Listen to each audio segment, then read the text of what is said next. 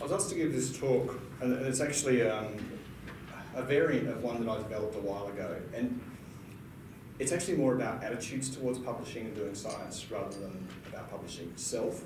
But it's a little bit about the way I think about, you know, when you're ready to publish, what are you going to do? How are you going to think about that? So some of this might be obvious to people, some of it mightn't. There's some questions I'm going to ask people. So let's just see how we go. Right, that works there. There. I've got a lot of it. I love these cartoons, they're really good. It humanises the process of doing a PhD, which is a horrible process in many ways, but is wonderful at the same time. All right, so my first question is, what is a paper? Someone tell me, what is a paper, a scientific paper? I need audience participation here.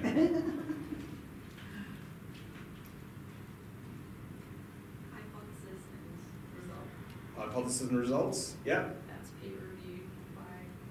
Excellent. Anyone else who's not a speaker? New knowledge from the bank. Yep. I've got a few. Abstract intro results discussion method. A person I know in the States used to refer to a paper as requiring figures 1, 2, 3, and 4.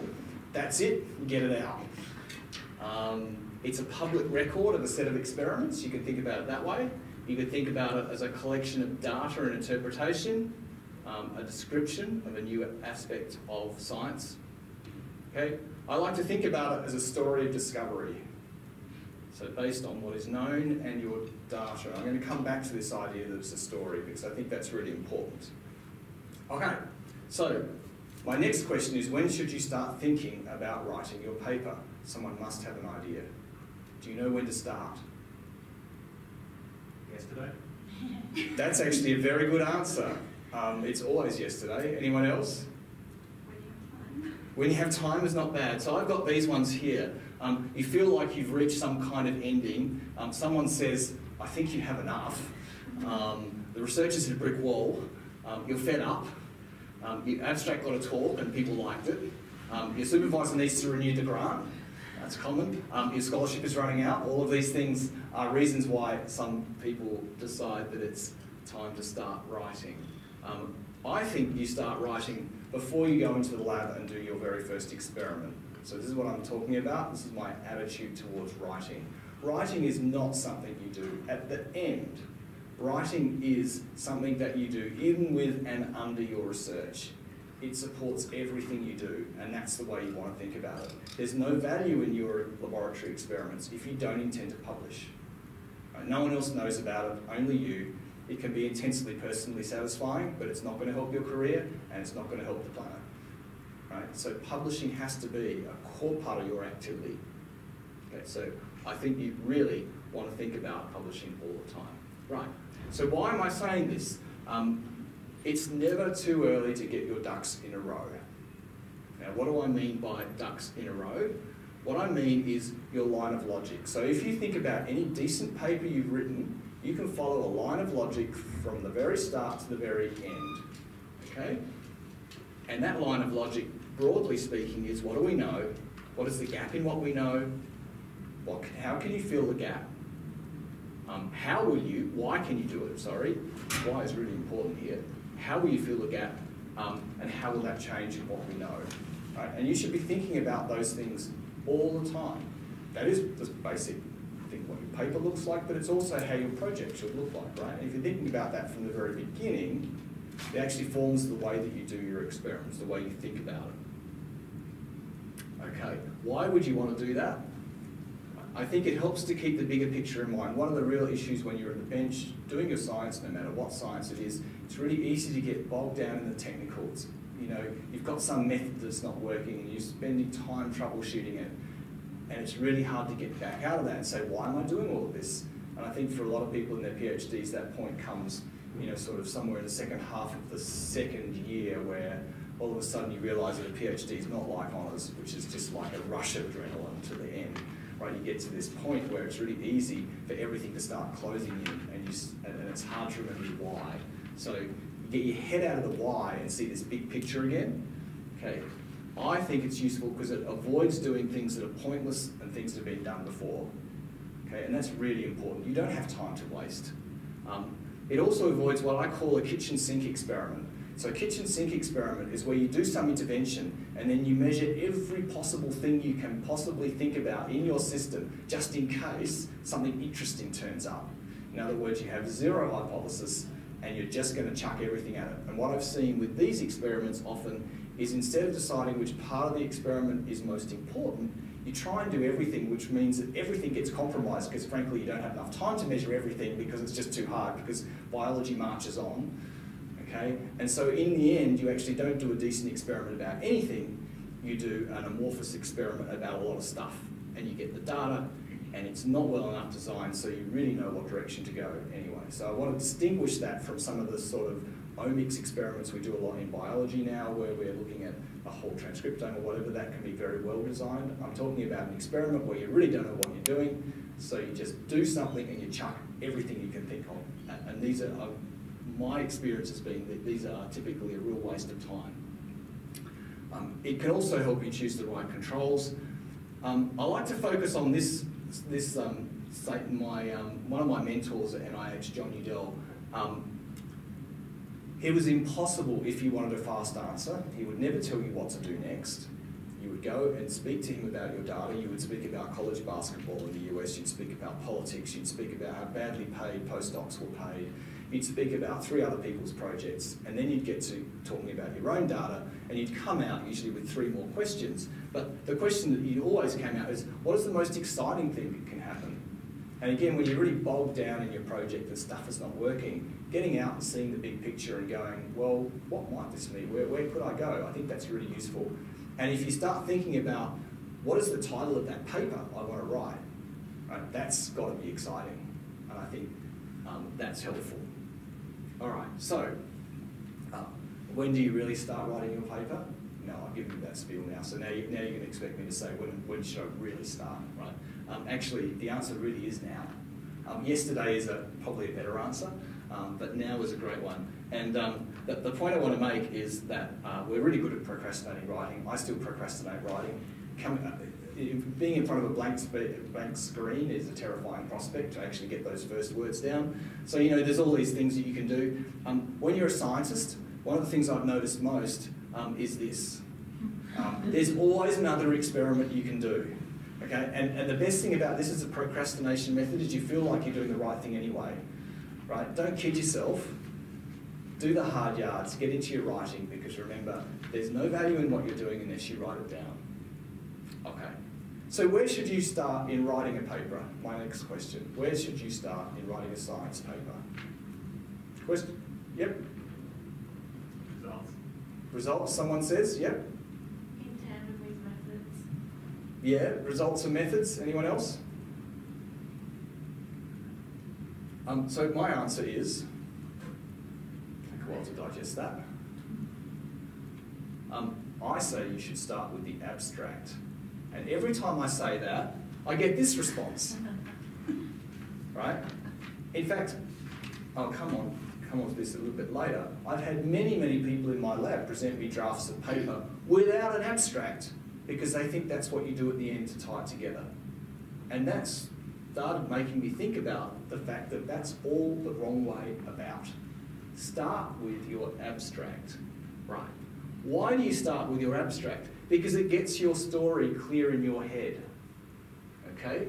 It helps you focus on what is the essential background, what are your key findings, what do you want to say? A paper, usually you can have 1, maybe 2 messages in a paper, right? Too much and it gets confusing. And are there gaps in your line of logic? Again, I want to come back to this idea that you need to have your thoughts in a straight line, right? And if your line of logic goes to, well, we think we know this, we're going to do that, this is why we're going to do it, but we did that experiment over there, right? That doesn't work, right? You've got to make sure that everything lines up. Does that make sense? And I think getting an abstract down can help you do that. Right, everyone starts by making their figures, right? That's what you were saying with results, right? Yeah, so here's my comment. Yeah, sure beats writing. And I think it's another dodge around actually doing the hard yards of the writing, because making figures is sort of like doing your experiments. You've been messing with your figures all the time. The point of this figure up here, this is how I think about the writing process. It's just like a chemical reaction where you have this really large activation energy before you get started, and you've got to get over that activation energy before you really get going into the writing process. And I still feel the same thing. And there's a whole lot of things you've got to do this, but often, you know, doing your figures and stuff is part of that process of actually getting your mind settled into doing it. And what you want to try and do is not make it a short, sharp spike. You know, you don't want this to be a plateau that lasts for months, right? Before you get down and sit down and actually write the words. Right? Because as scientists, often it's the words that are hard, right? All right, so everyone starts by making the figures. So again, I want to come back to this central theme I had. If you're thinking about a paper, every time you walk into the lab, right, the way you are preparing your data from every experiment should look like a figure already. Okay? And one of the things that I've noticed time and time again is students who prepare their data for their lab book in a certain way, then they have a lab meeting and they prepare it again for their lab meeting, and then they prepare it again for a seminar, and then they start over again for the paper. Think about how much time you can save if you think about the end game at the beginning, and the papers, the figures that you put into your lab book actually look more like figures in a paper already. So you've thought about how you would have to communicate that data, right? And so my idea is that you can be much more efficient if you're thinking about how it should look at the start, right? And if your figures are kind of in that way, it's actually more important for you to clarify what your main message is when you get started writing, right? It helps to set where you're going. All right. I'd also like to say that writing an abstract is probably easier than you think, right? So most people in their PhD are going to go to meetings, and you have to write an abstract to go to the meeting, and you hope you get a talk, right? So you've probably submitted an abstract, right? As long as it's a proper abstract and you've thought about it, well, so you've probably got started already. So that's how I kind of deal with this activation energy with the abstract. You've already got something to tinker with. You don't have to start with a blank page for a lot of people. All right, so that's my attitude about writing. Now I'm going to do some comments about what I think is important in writing, and I'm going to present some of my rules. So here's my rule number one. Is everybody familiar with the KISS rule? Right, keep it simple, stupid, or keep it simple, silly, if you want to be more polite. But my supervisor wasn't very polite when I started, and he was very fond of the word stupid. Right, so what do I mean by keep it simple? I think there's a problem for a lot of people when they start to write science, because most of us learn to write, not to write science, we learn to write creatively in high school, right? So you're encouraged to write with flair and interest, and in fact in fiction, ambiguity can be really a useful tool, right? You create suspense, you can create all sorts of stuff, but ambiguity it's the enemy of science and technical writing. You have to be absolutely clear about what you're saying. Okay? There's no way that the sentence that you write can be read and understood in any other way than what you want to communicate. Okay, so absolute clarity is the most important. All right. And some of this, again, is informed by the many, many times I've had not great comments back from reviewers on my papers. Okay? For most people, if you've been around a lab long enough, when the reviewers come, this comment comes up all the time. Your supervisor is raging because the reviewers just didn't get it. Why didn't they get it? It's so straightforward, right? So, but often when I've had that horrible emotion, you back away from it for a little bit, and you realise that the reason why the reviewers didn't get it sometimes is because you're not really being as clear as you should be. So why aren't you being clear? This is often because of assumptions that you're making, that people are inside your head, which they're not. Ambiguity in your writing, so sentences that you think say one thing but can be read to say something else. You've got too many messages and they're all tangled up. And sometimes maybe the experiments aren't explained well enough. So I'm going to go through these one by one quickly. Right. Number one, don't assume that your rationale and your experiments are obvious.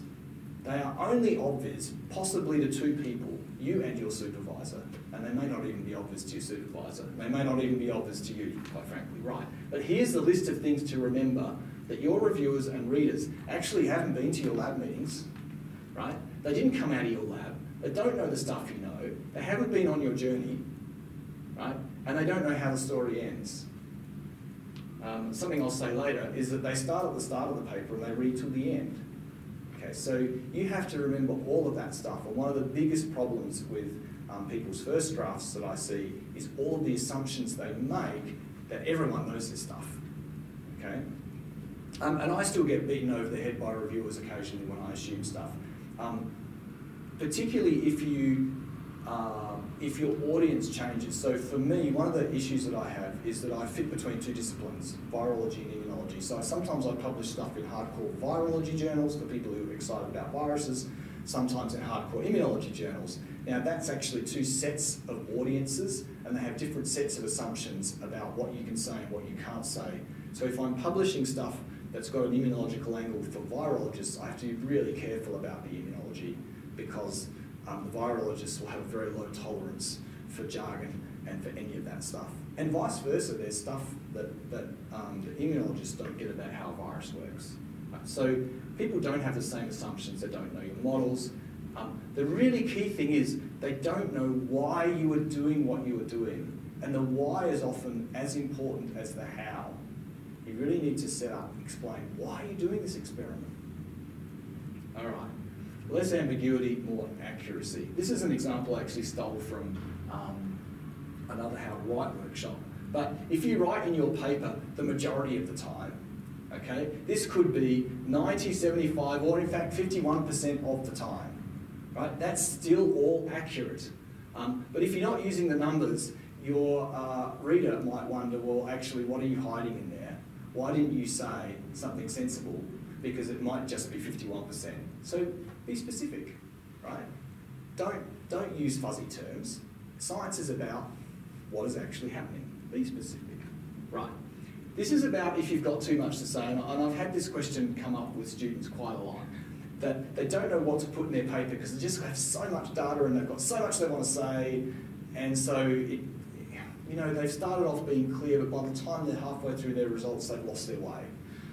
Okay, so I came up with this idea of how you can strain things down and decide what you want to do. So here's my idea. You make a list of all the details you can think of in your project, absolutely everything.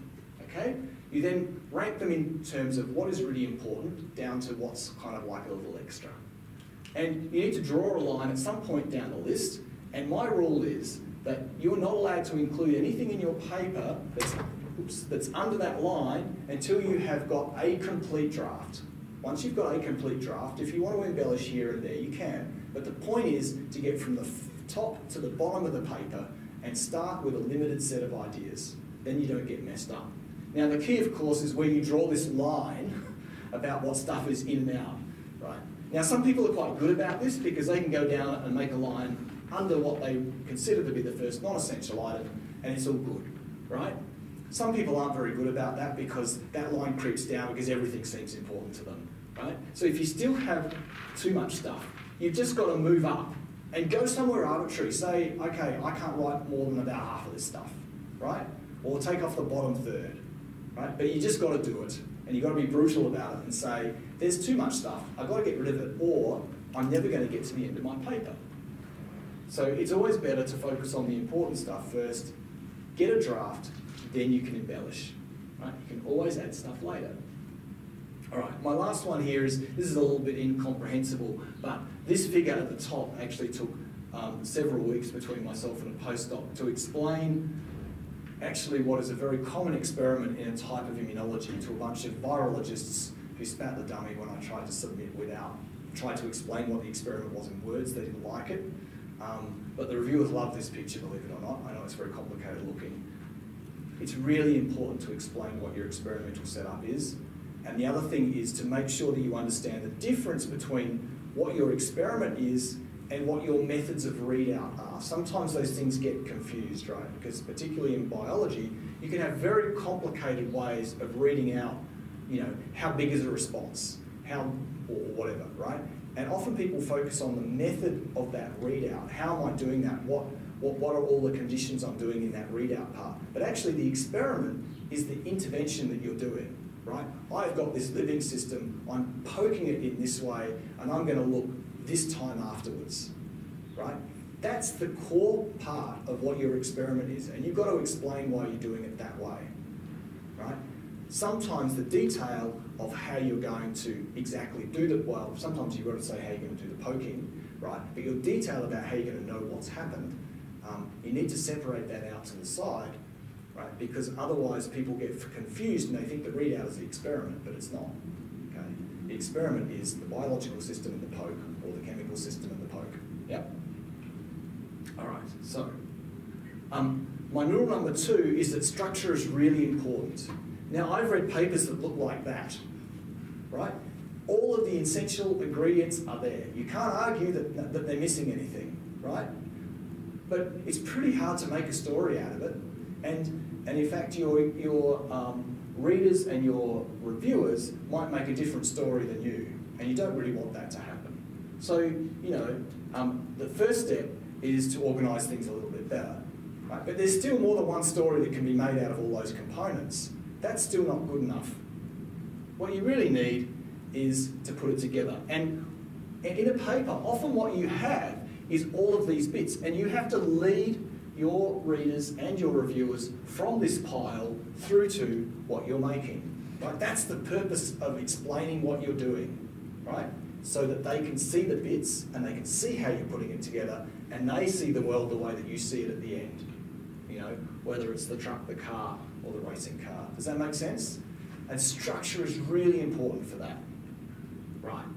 So, I'm sure you've all seen this a million times, and this comes down to the line of logic idea too. So, a classic scientific writing structure, which is just repeated over and over again. So, in people's theses, it's repeated over. In each part of your results, it's repeated over. But it's also in the abstract, it's in the whole paper, right? The view in the field is, this is because we know that, however, it does not account for, or it doesn't apply to, or, however, to apply this knowledge, right, so there's a question there, we think that, okay, we can test it by doing this, we did that and we found, then putting our data together with the literature means, right, okay, and if you follow that structure all the time, even though it might seem a little bit repetitive, it keeps your ideas clear. Right? You're saying, where did we start? Why are we doing this? What are we doing? What did we find? What do we now see together? Okay. This one you would have seen as well. This is your general paragraph structure. Everyone gets taught this in high school, right? So the idea is you've got to have a topic sentence at the beginning, you have your supporting sentences in the middle, and your concluding sentences at the end. Right. Now, what I want to say about science writing, because I've seen this happen quite a lot too, is you should not confuse your topic sentence with your conclusion or your interpretation. So your topic sentence can be, this area is something that has been explored or whatever. So it's telling your reader what you're going to talk about. You don't say, so, we know blah, right? Because in science, conclusions always come after your evidence. You don't conclude first and then use your evidence after to support. Okay? And it's a bit of a trap that people can fall into when they go back to this high school way of writing. And it's a little bit different than a classic persuasive piece of writing, which doesn't have to be supported in the same way that we do science, where it's okay to make your bold statement at the top, right? And then you happily cherry pick your facts. Okay, we don't do that in science. We build up our picture with all the available evidence. So just remember that.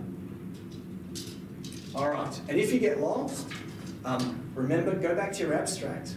Get your face out of that, all that myriad of detail and go, what was it that I wanted to say here? What's my main picture?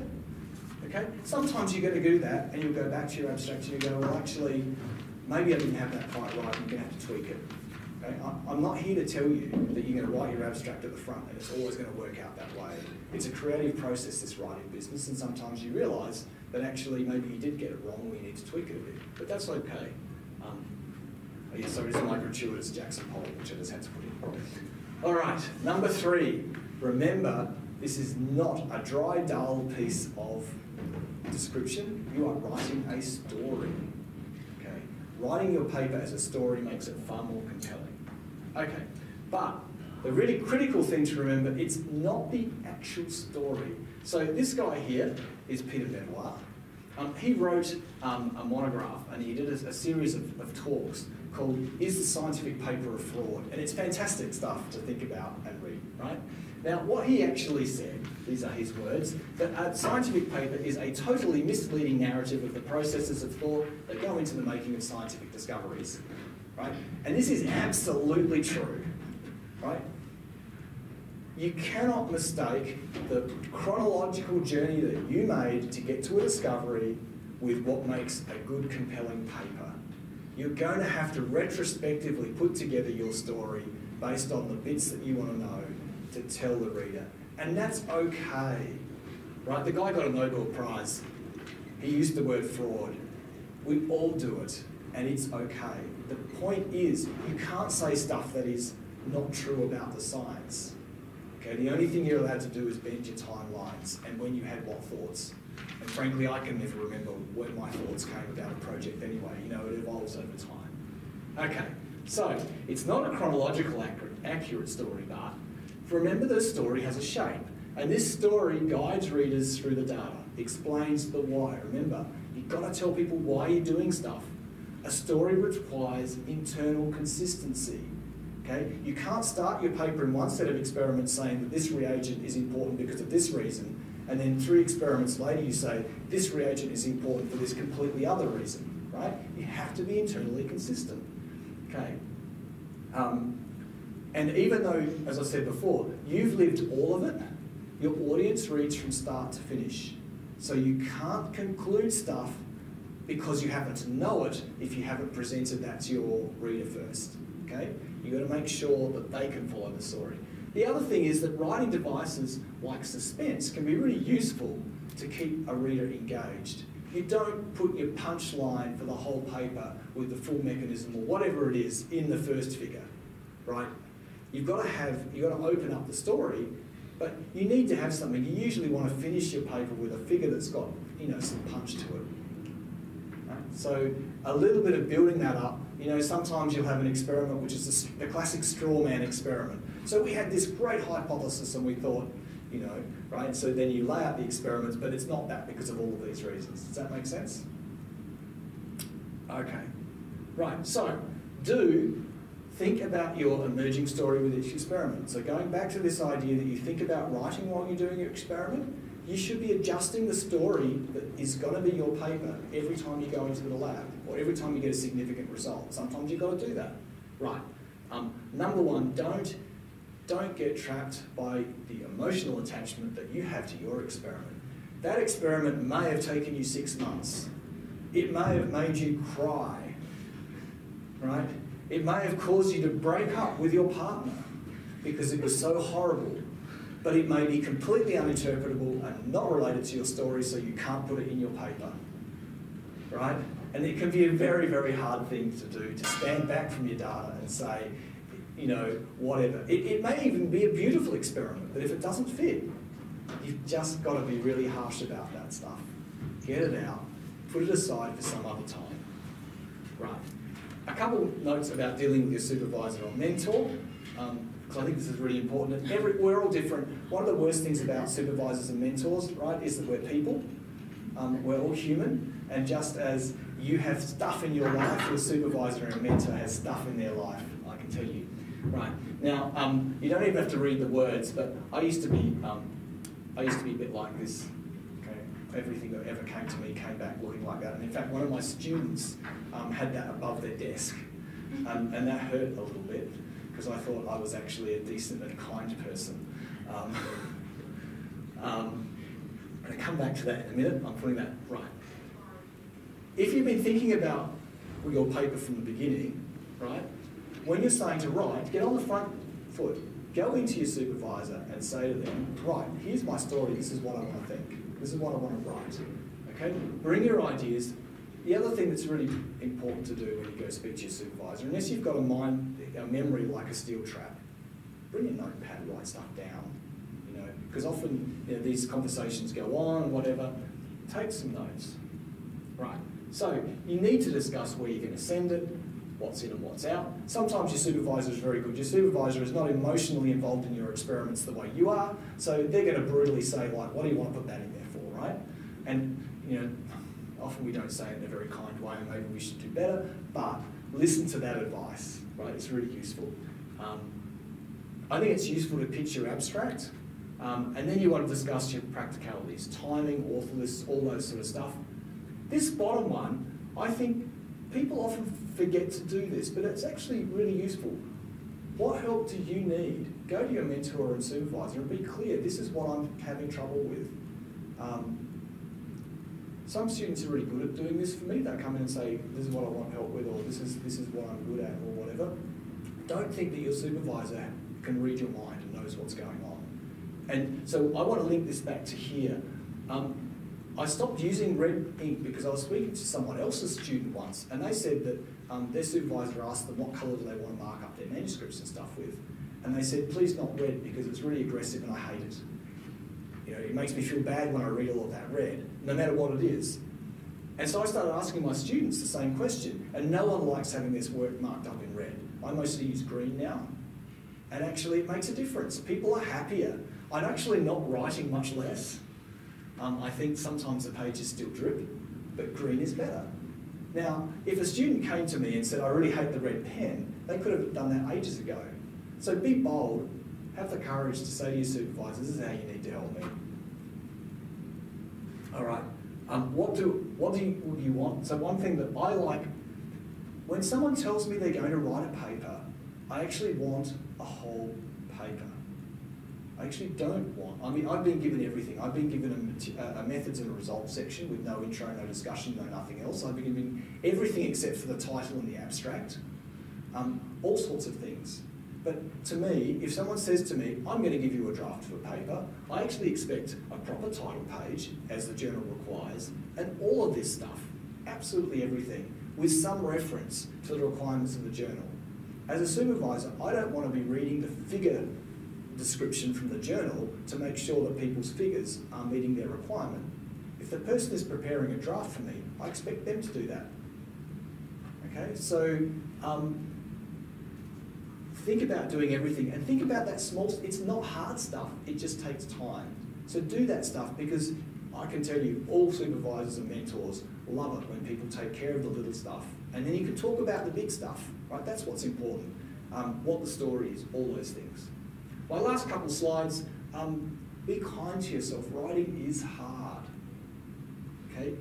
No one really ever taught any of us to write science, not in a sit-down way, right? And science writing is actually an art in itself, and it's a part of the creative process of doing science. You absolutely want to do justice to your work, and your collaborators, and sometimes your lab, and sometimes your supervisor. You're really always very emotional. I'm still emotionally invested. I have a great idea, and the experiments have worked out. I get very invested in that, right? And I hate the idea that I'm going to send it out there and a reviewer's just going to trash me, right? In a way, you're sticking your neck out. You are going to get feedback out of this process, and it's always going to be blunt, right? And I think as an emerging writer, you have to find your own voice. And my recommendation for people when they start writing is start with the basics, being really clear about what they're writing and really focusing on describing things well and not ambiguously. As you write more and more, you find your particular style, your flair. What words can you get away with putting in your paper, and it makes it more interesting to read, and nobody minds. I like papers to be interesting. I think a lot of people do, and there's a sense that scientific papers have to be dry because that's just the way it is, but actually you can get away with all sorts of stuff. I've got a manuscript at the moment that has the word harbinger in the last sentence. I've got away with publishing a paper that has poster child as a technical term, right? Do it, right? And remember, it doesn't matter who you are, peer review is going to return some of these gems to you. So this is back in 2002. The study does not provide new insights, lead to new concepts, or address any new hypothesis. Ouch. That published paper was published, it has been cited more than 100 times. 2007, despite having only a single figure, the manuscript is difficult to follow. Oof. Notice now, 2013. So the reviewer is left with these negative results without any insight. I seem to be bad with insight, don't I? And here's the last one. This is this year, right? I get this stuff this year. The manuscript presents nothing other than an unexplained correlative phenomenon. Right? So it doesn't matter who you are. It doesn't matter. I've published more than 80, probably 90 papers now, and I still get this stuff.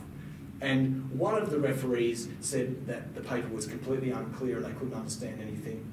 One of the others actually said it was well written. So there's opinion involved as well. But you will get this stuff. You'll get this stuff forever. You just take it, try and work out what they're saying, try and work out if the problem is the science or the writing, and move on. And finally, you should always celebrate when you submit your paper. Okay? Often we don't, we just go on and do it. But you've achieved something, you've got to an end, right? It's still a done unit, right? Perhaps not when you finish the first figure. Certainly when you submit, you know, it's an end and you should celebrate. You should feel good about it. You know, it's a hard thing that you've done. And that's the end of me.